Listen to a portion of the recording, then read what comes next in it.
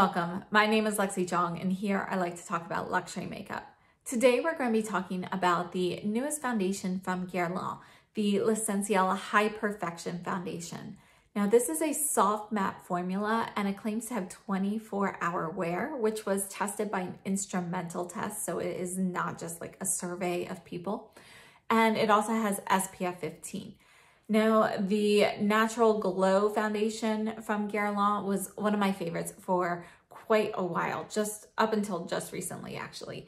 And I still absolutely love it. I think it's a beautiful formula and it works really well for my skin. So I was very excited to try the new soft matte formula. Now, one thing to note is the Guerlain L'Essentiel Natural Glow foundation has 16-hour wear and it has broad spectrum sunscreen of SPF 20. So just a note, this one's SPF 20, this one's SPF 15. Again, disclaimer, never rely on SPF in a foundation or makeup product for your sun protection. Always use a separate sunscreen. So for me, the fact that these have sunscreen in them makes no difference. Now, both foundations are 30 milliliters and both foundations also use a majority of naturally derived ingredients. This new soft matte formula has 96% naturally derived ingredients, and I don't recall the percentage for the Natural Glow foundation, but it is a similar percentage. So they're both using naturally derived ingredients, and they're both supposed to, help protect your skin over time. So the more you use it, the more skin protecting abilities you have from these particular ingredients.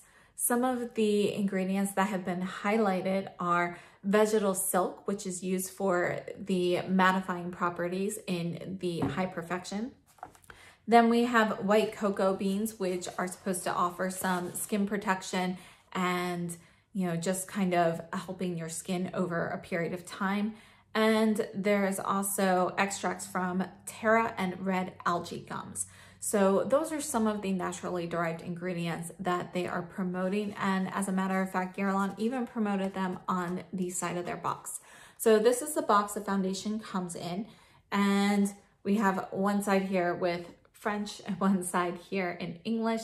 I purchased this from Selfridges, and currently that is the only place that has it available, but it will be coming everywhere very soon. Now, this foundation is 30 milliliters. It comes in 30 shades. And it is made in France. Now, as for application with this foundation, this is the Guerlain L'Essentiel foundation brush that came out back with the Natural Glow. So I think this applies the foundation very well. Finger application also does well. You could use a sponge. I did not try one, but I did use a finger application and really used what little warmth I have in my hands right now during the winter to kind of help it melt into my skin. So I do want to share that with you right now. And then we are going to go ahead and discuss my thoughts on this foundation. And I have been wearing this for over a week at this point. I've tested it many different ways.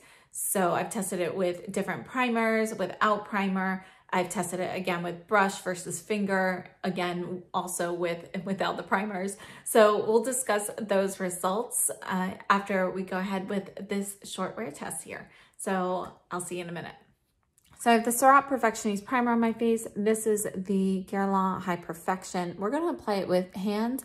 And I've actually already been wearing this foundation for about a week. So I've tested it with different primers as well as different application styles and no primer. So we're going to do our wear test today with the Citrate primer because that's the one that I liked the best out of what I've tried.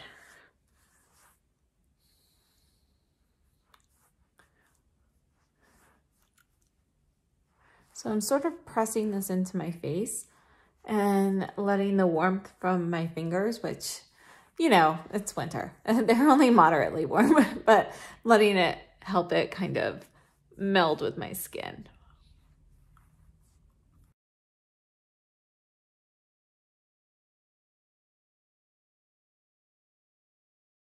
All right, so I have this much left from my first pump, and this is going to be it. So you can see, actually, let's just blend that a little bit better. So you can see what the finish looks like right now.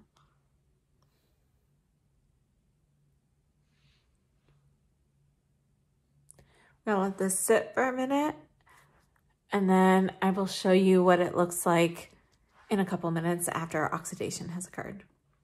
So it's been about 2 minutes since I applied it, and this is what it looks like. There is a little bit of oxidation with this, but it's not major, and I think the finish looks pretty good.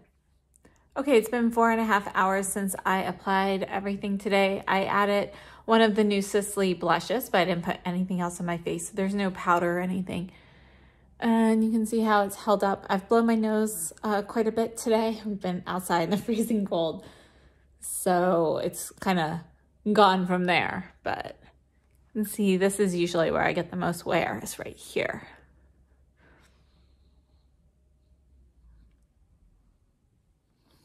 All right, and that's it so far. It's now been just over 10 hours since I applied everything, and you can see how it is holding up.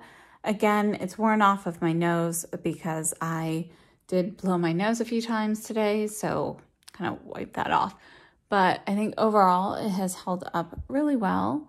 And you can see this is usually where I get some wear. And you know, I don't have any like patchiness or anything wearing through. I have had some fading in the cheeks. You can see more redness peeking through than before.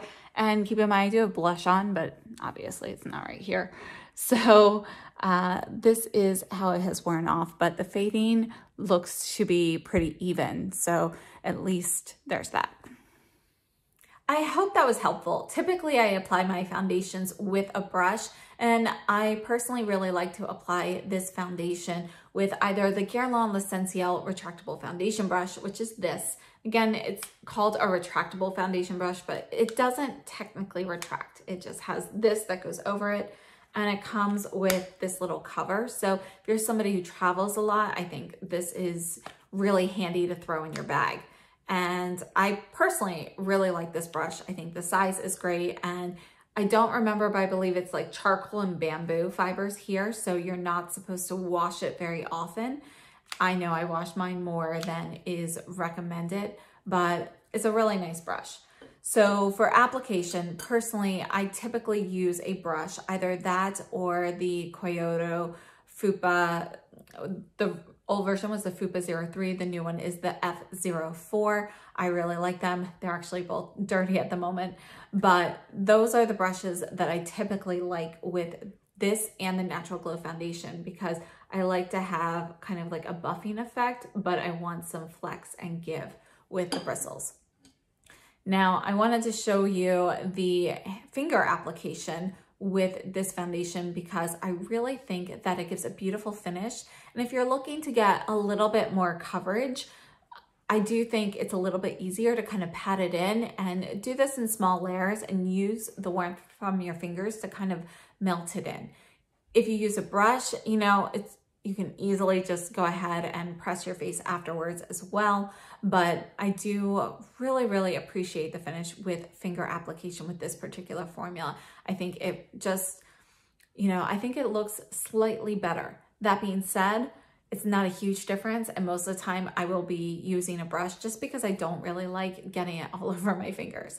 So it's a personal preference, but I definitely wanted to share with you how beautiful it actually looks and it performs with the finger application. By the way, today's application was done with the Guerlain L'Essentiel foundation brush, and I do think it is a lovely finish with the brush as well. Now, as for my thoughts on this foundation, as I mentioned, I've been wearing this for over a week, and I tested it first with the Victoria Beckham primer. Now, this is a moisturizing primer, and I believe there are no silicones or anything like that in there. However, it is kind of a dewy kind of primer. It feels like a lightweight face lotion.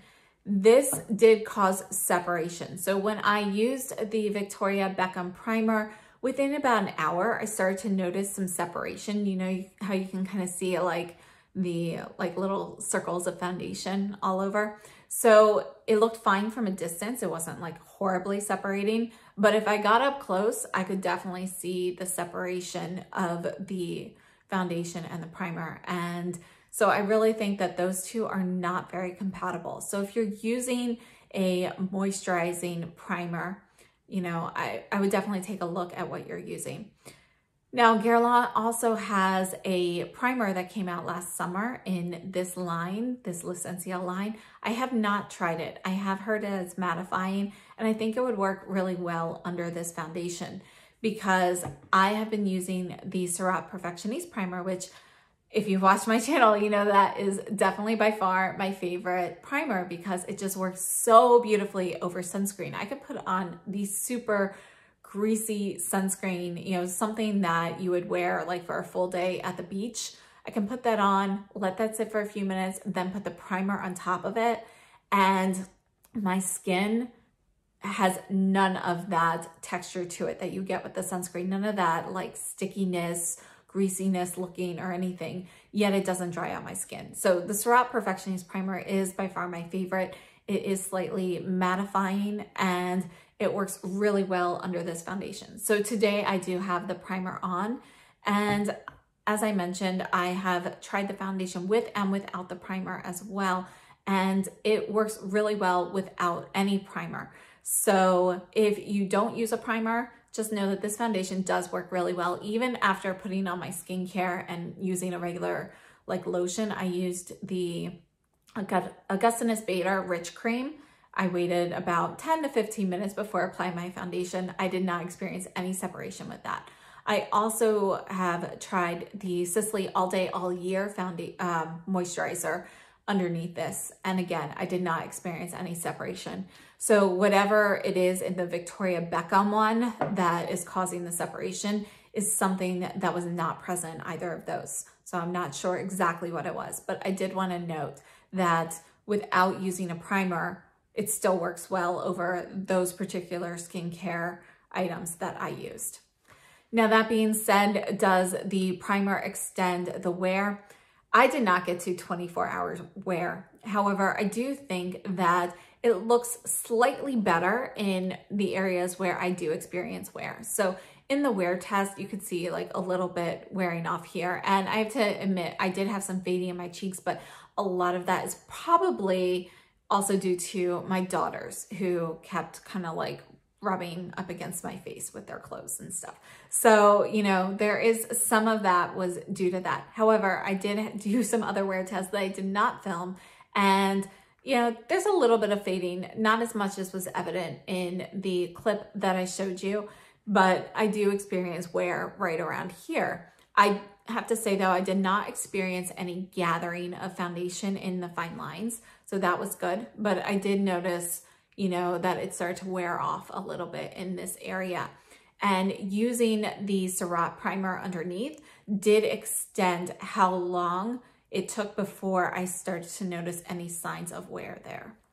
So long-winded answer there. But overall, I have to say that this foundation I really, really like.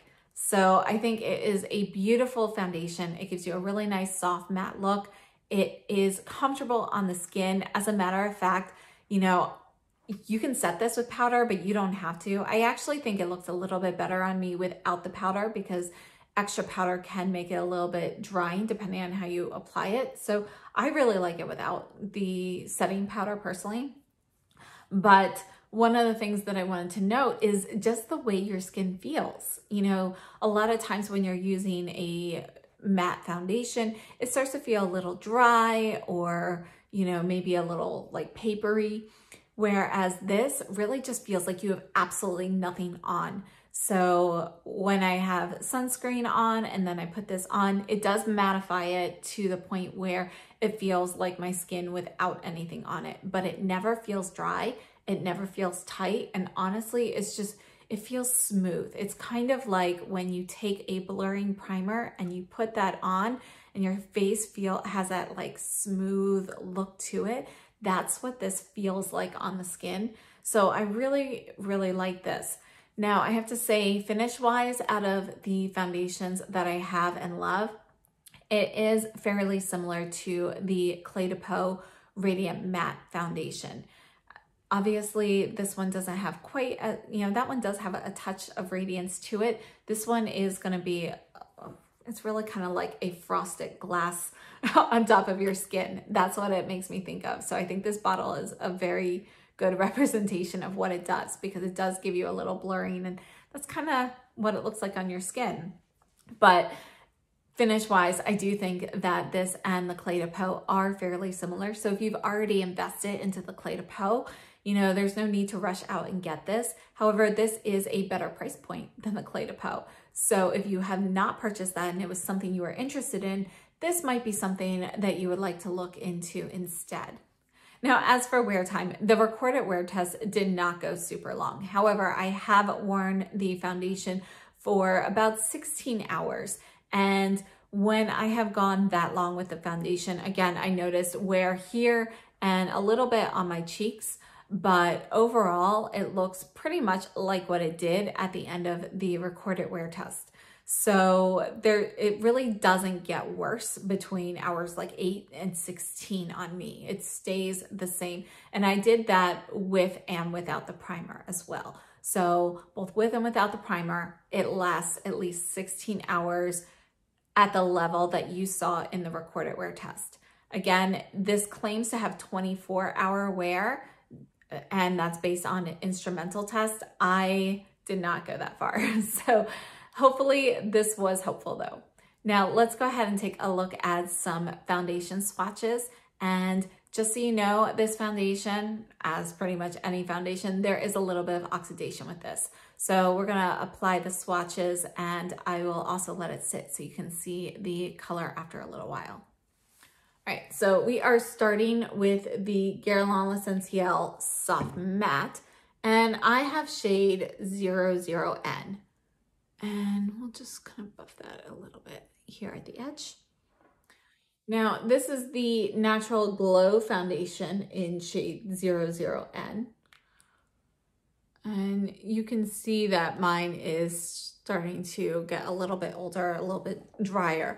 I'm actually running out in my bottle. That's how much I like this one. This is actually a foundation that I have almost used up. So you can see that between the two of them, the 00N in the Natural Glow starts off slightly deeper, and we'll look at them after oxidation. So this is the Clé de Peau Radiant Cream to Powder Foundation in Ivory, or I-10. Chanel Le Beige Healthy Glow Foundation in BR12.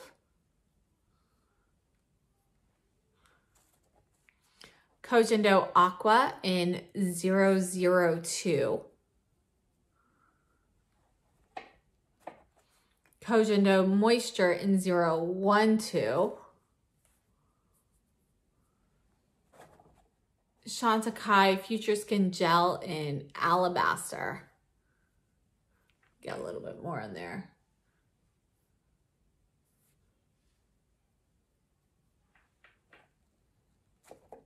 Chantecaille Future Skin Gel in Porcelain.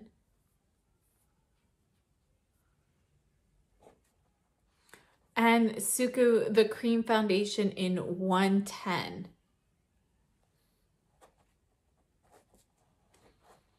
So I'm gonna let these sit for a minute, and then I'll come back and show you an oxidation test. So it's been about 5 minutes. I'm gonna show you a fresh application of the 00N. This is the soft matte. So you can see that there is gonna be a little bit of oxidation. And these are all foundation shades that I wear. So I have to say that overall, this one in 00N, it works well. And I actually, you know, it's a little bit lighter than the one in the Glow, which personally I really like. Unfortunately, these are the lightest they have, the 00. And, you know, it wouldn't be a bad idea for them to go slightly lighter, because I know there are people with lighter skin tones than I have. But I have to say that I find the soft matte formula to be just a tad lighter than the Glow. And you can see that it's slightly more neutral as well. So just one more time with the foundation swatches. This is the Guerlain L'Essentiel High Perfection in 00N, wet swatch, dry swatch. And then we have the Guerlain L'Essentiel Natural Glow in 00N. Clé de Peau Radiant Matte in I-10. This is the Chanel Le Beige Healthy Glow in BR12. Kojendo Aqua in 002. Kojendo Moisture in 012. Chantecaille Future Skin Gel in Alabaster. Future Skin Gel in Porcelain. And this is the Suku the Cream in shade 110.